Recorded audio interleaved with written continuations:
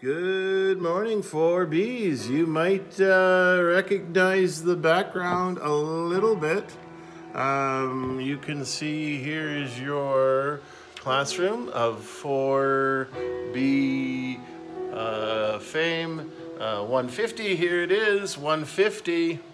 And we're going to do the next chapter in the Lower the Trap. Here we go. Crusher Claw. Georgia looked up and down the freezer aisle before answering Graham underneath her breath. My dad insisted that I go with him to see Norris's dad at the cannery yesterday when we placed our order for the lobster festival. What's that? Norris had been stealing from my lunches. My dad wanted to have a word with his dad. Geez Louise, said Graham, trying hard to cover up his eagerness at having discovered her possible motive for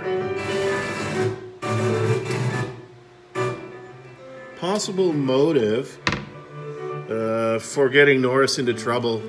So let's go back there. Geez Louise, said dear Graham, trying hard to cover up his eagerness at having discovered her possible motive for getting Norris into trouble with the cactus. How did it go with Norris's dad when you went to see him? He said he'd talked to Norris, says Georgia, but Norris still took a swipe at my slice of banana cream pie today. That Norris, said Graham, and then as casually as he could muster, he added, by the way, what time did you go to the cannery yesterday? I don't know, said Georgia, shrugging. I came here after school and then we headed to the cannery. Graham frowned. There was no way Georgia could have been involved in the cactus theft. She had been busy working at the tasty food during the time that Norris thought the plant had disappeared. You okay? Said Georgia. Sure, said Graham, quickly switching gears. I'm here to buy some cheddar. Cheddar. American cheddar, Canadian cheddar, old cheddar, medium cheddar, or mild. What for, Dad's casserole? Come on, come with me. Georgia led him down to the dairy aisle and scooped up a brick of cheese from the refrigerated bin as deftly as Graham's dad could scoop. As deftly.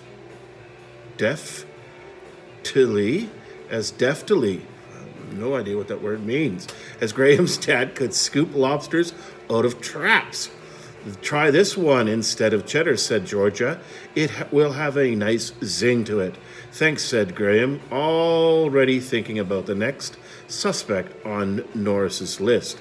Deep in thought, Graham returned home. Then, during supper, it occurred to him that he might not solve the cactus mystery in time. He could barely enjoy his helping of casserole as he wrestled with that unsettled possibility. The next day, a crowd of visitors watched transfixed as Graham dropped bait into the mega lobster tank for its weekend feeding. By now, the crustacean had become a bit of a celebrity. Graham enjoyed answering questions as it gobbled down its dinner. See how its left claw is bigger than its right one? Explained Graham. Lobsters start out with the same claws, but like people, they figure out which claw they'd like to use better. That claw becomes the larger crusher claw. The other one is used for tearing. This lobster's left-handed.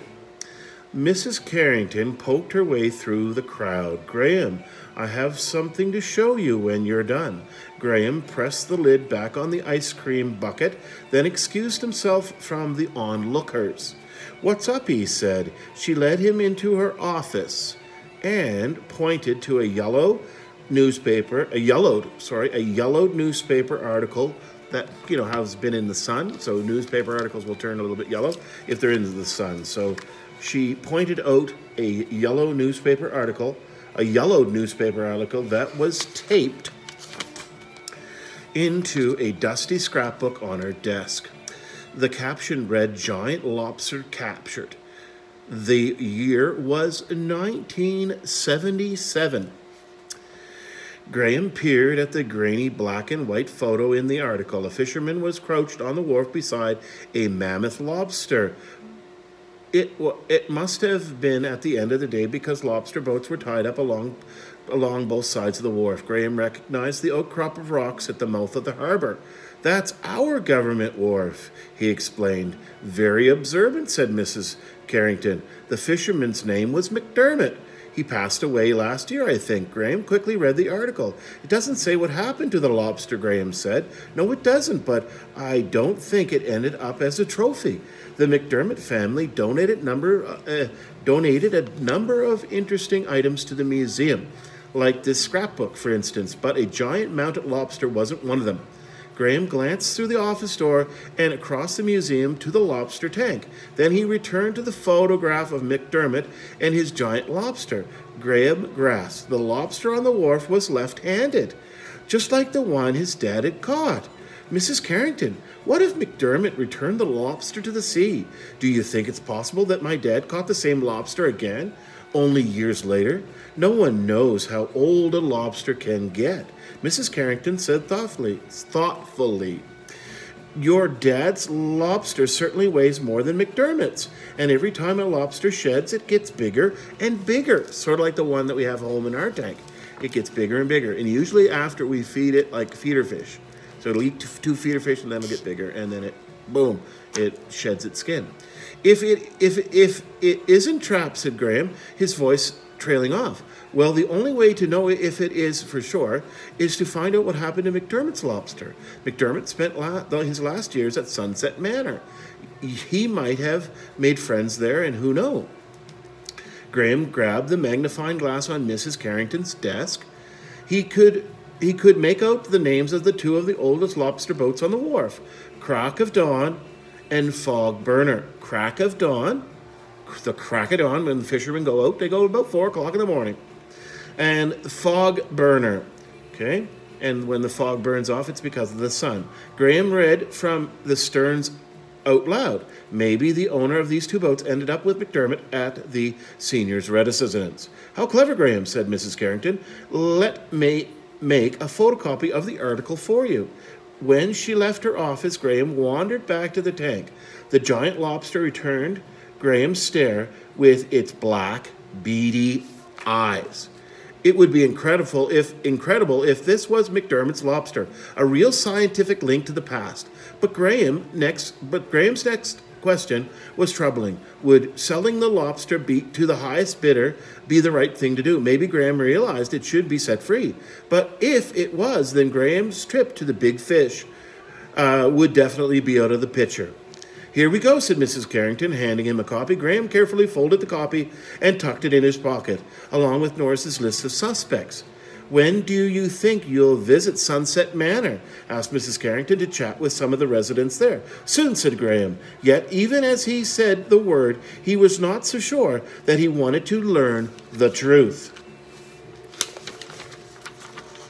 Wow, that's the end of the chapter.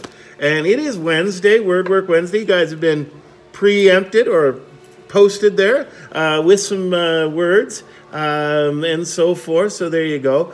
Fun activity. Look for the words in the book, and you're good to go. What else are we doing today? We're handing out some things for tomorrow. These are your your learning packages for some kids in the class. So yeah, do the great work. We're working on report cards now, so your mark will only go up. So there you go. Isn't that great news? No one in the class is going down. So you guys have done a great job. So pat yourselves on the back and everything else. So great day today, Wednesday, May 27th. Wow. So yeah, we'll be swimming in the sea this time next month. Hopefully, maybe swimming in the sea, some of you. All right, well, take care and see you soon. Do you like the music? Play a little bit for you before we go.